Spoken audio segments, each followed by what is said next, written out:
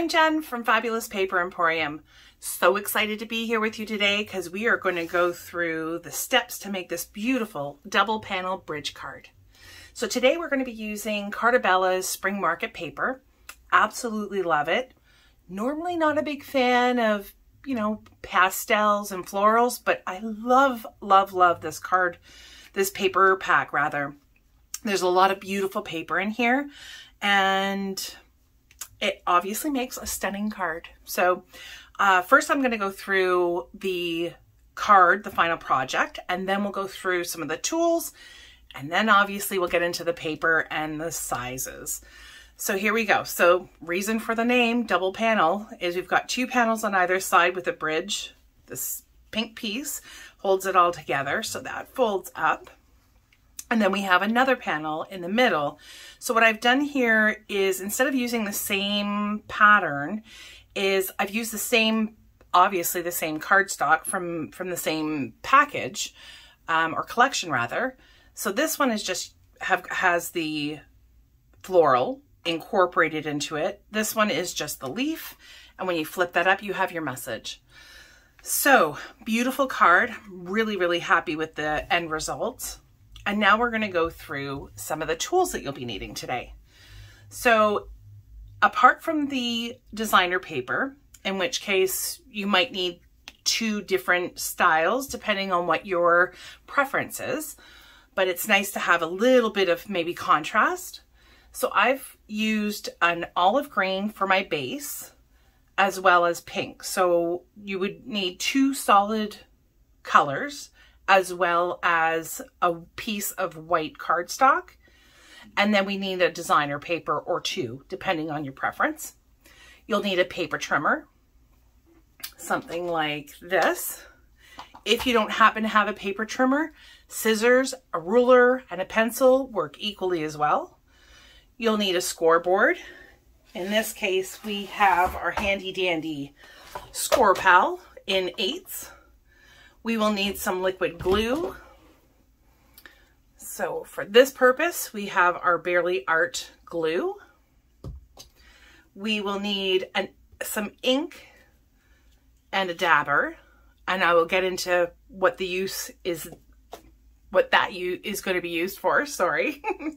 And then a bone folder. If you happen to have a Score Pal or scoreboard that comes with some kind of tool, then you can usually use that for your bone folder, or if you don't happen to have one, then another bone folder obviously works equally as well. Okay, so let's move all this out of the way, and then we'll get into the pieces and the sizes. All right, let's move that. Okie dokie. So for the bottom, we have this lovely olivey green. And this piece is cut at 5.5 by 8.5, and we will be scoring this together at 4.25. We have the base to our front panel. That is this part right here. I don't know if I point to it. There we go. This panel right here, and that is cut at 3.5 by 2.75. Then for the pink pieces, we will need 4 pieces, and these are for our side panels, both front and back.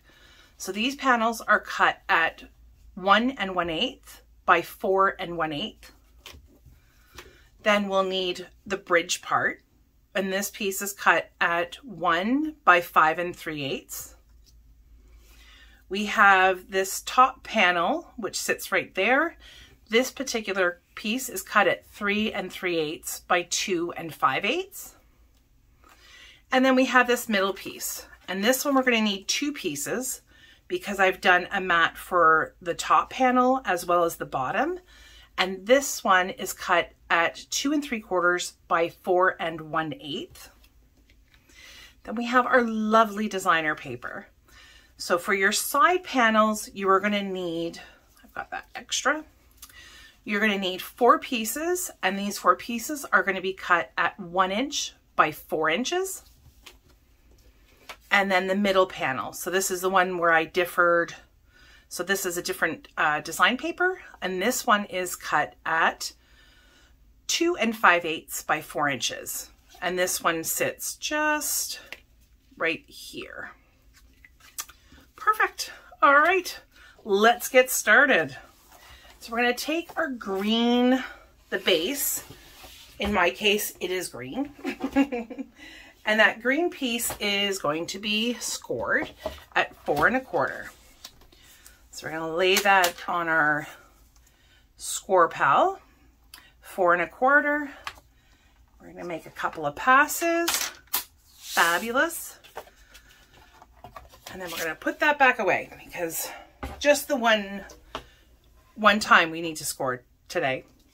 That makes a nice folded in half. Perfect. This is when I get out my bone folder. Make sure that we burnish that edge really well. So you have a nice crisp fold. Perfect. So there we go for our base. And then as far as the panels go, we are now going to need to create the 2 panels that work or that move independently of this other piece, which is our front. So we're going to be cutting those 2 panels. So again, either if you have your ruler, if that's all you have is a ruler and a pencil and pair of scissors, that works, like I said, equally as fine as having the paper trimmer. So what we're going to do here, I'm just going to work this upside down. So this is going to be my top, just so that you can see. And what I'm going to do is I'm going to go over to the 4 1/4 inch. So this is 4 1/4. So I move that over to 4 1/4, making sure that my blade is all the way at the top if you're using your paper trimmer. And what you're going to do is you're going to cut as far as that score line goes. So you can check a little bit, see how far you've made it without moving the paper. And if you've come to the score line, you're good to go. I just need to go a little bit further. There we go. And then what we're going to do is we're going to flip over the card.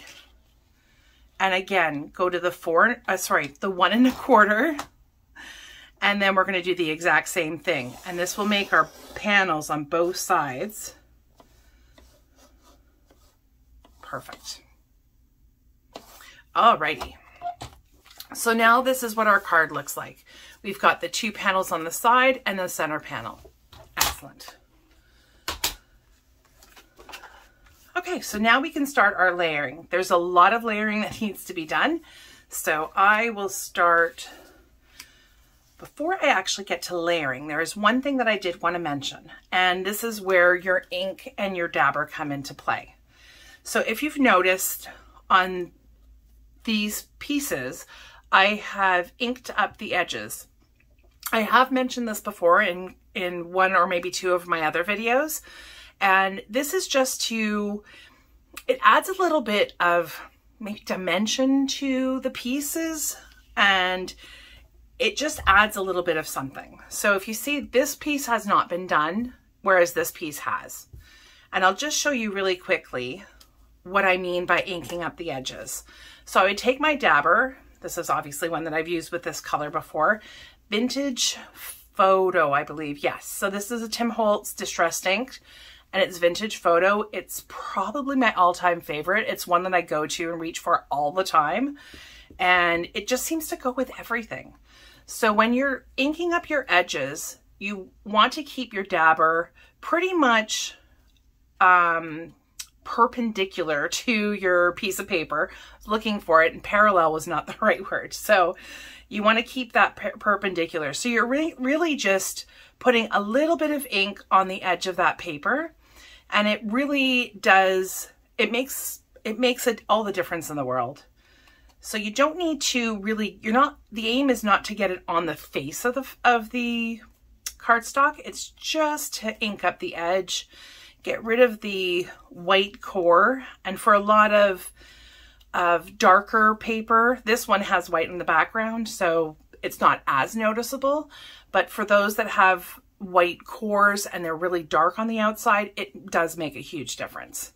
And you could use, for this one, you could use pink or green, whatever your heart's desire. In this case, I kind of go back to my trusty photo, Vintage Photo ink.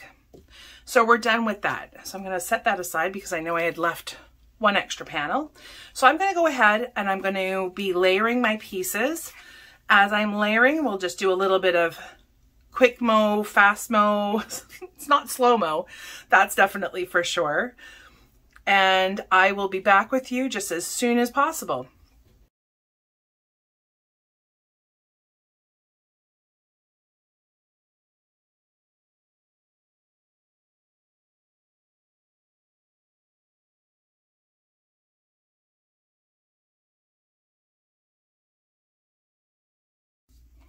Okay, so now that I'm done with these panels, I'm going to do some other layering as well.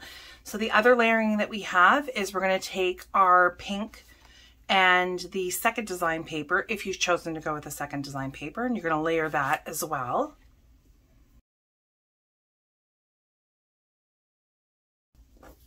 And then the last little bit of layering that we have to do is the very front, I guess, card piece.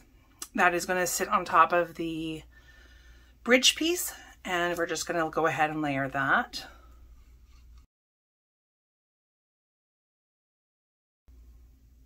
Okay, perfect. So now that all of our pieces are layered, I'm going to do a little bit of decorating on this front panel. And I'm reaching again for my trusty element sticker page that comes with the collection kit. And again, you've got a lot of different options. Beautiful Day, Friends Are the Sunshine of Life, which I really do love that one. I think it's going to be a little bit too big. So I think for today, I'm going to choose I think I'm going to do the Joy. Really like that. It is a joyful day today. And instead of just sticking this directly onto my panel, I'm going to reach for some of my foam stickers. So you can buy these, and I apologize, I didn't go through this when I was going through all my tools just because it just occurred to me. So you can get these foam stickers. They're double-sided. And so we're going to stick that on there. We're going to use 2 of the bigger ones and 2 of the smaller ones.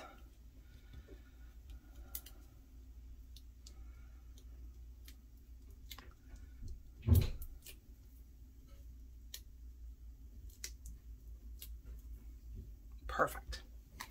And there we go. So when we're going to do our best to get this right in the middle, it just adds a little bit of dimension to our card.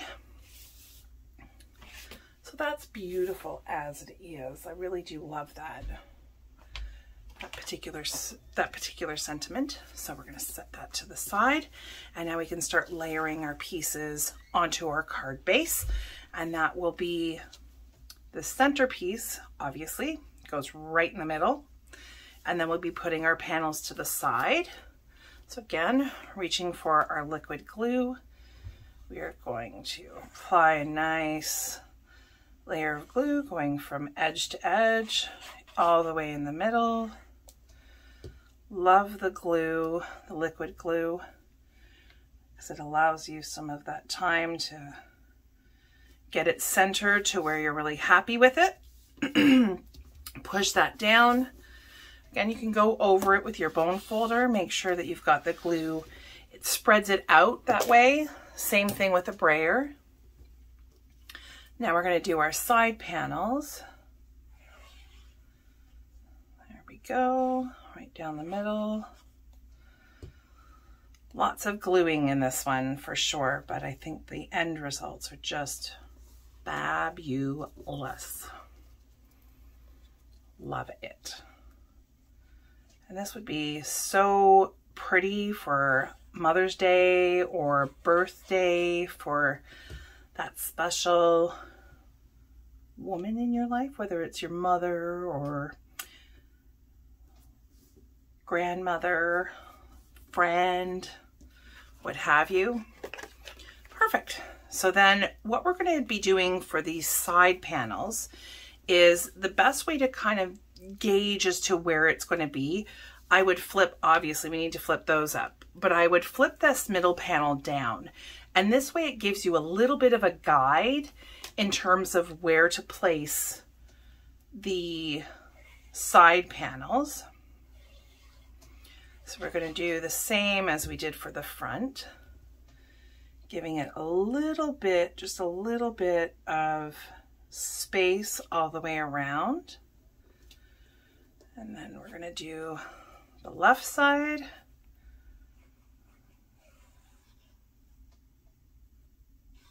Whoopsie. Didn't quite have the glue touching the page. Not a biggie. Oops, there we go. Excellent. And then we have our two side panels that are basically covered when the card is closed. So the next piece that we need to get working on is now the bridge component. So for the bridge component, when you flip your card this way, so you've got your two panels, but your middle panel is tucked in inside, this bridge is going to sit right around there. I think that's about roughly where I have it on my other card. And you can, of course, move this up or down. We're going to apply glue just to the left and just to the right. That is it. Definitely do not donut. I think I have donuts on the brain. Definitely don't need it to be in the middle, because then it's going to glue to, it's going to adhere to your center panel, and that, you know, it would no longer be a bridge panel at that point. And then the last thing that we're going to be doing is adhering our front message to the bridge. And by doing that, we are going to put some glue right along the middle. It extends a little bit past. If you wanted to get out your ruler, you could certainly mark on either side how far over you need to go, but I'm well within where I need to be for this. And then we're gonna flip that over, whoops. Apply a little bit of pressure. Again, we've got it, we've got these top sentiment popped up on dimensionals, so it you don't want to go too rough when you're pressing down. There we go. So our front is coming together. One thing I did want to mention before I start going off and I finish, and I forget to mention this at all, with your paper packs and with your collection kits, you do get these journaling cards. Say that 5 times fast. And with these journaling cards, we're just a little bit wider than where we need to be for this particular project. So if you were able to, or if you really liked this particular one, you could easily trim off either side to where it would fit on the very front, and you could easily use these. So it's a great use for these journaling cards. If you're kind of at a loss for how to use them, this is a great application for that. And I just hadn't done it for this particular card. And then the last piece that we have is our white piece. And I apologize, I have not cut a white piece. I'll be right back. Okay, I am back. And here we go. So this is the middle, the top panel that you can do whatever writing you wanted to. We're going to just layer that onto our pink card.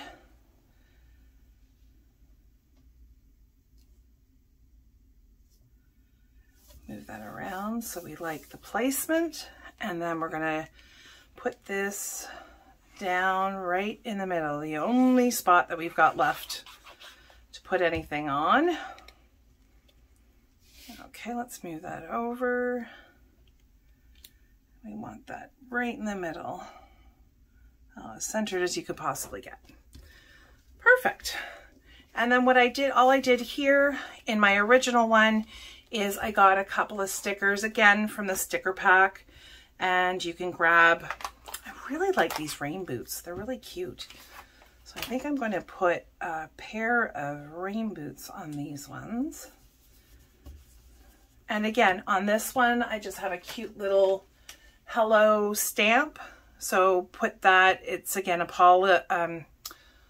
oh my gosh, now the name has totally escaped me. A photopolymer, thank you. And you would just ink that up, stamp that there, and away you go. So this one, I think I'm just going to leave blank for right now. So there you have it. Here is the double panel bridge card. Beautiful, using the Carta Bella paper that is the spring market, and really awesome card, very awesome, and can be certainly used for any number of occasions. So I want to thank you again for stopping by, joining me for this wonderful tutorial, and I look forward to seeing you again next time. Don't forget to hit subscribe and press like. Thank you so much. Have a great day. Bye.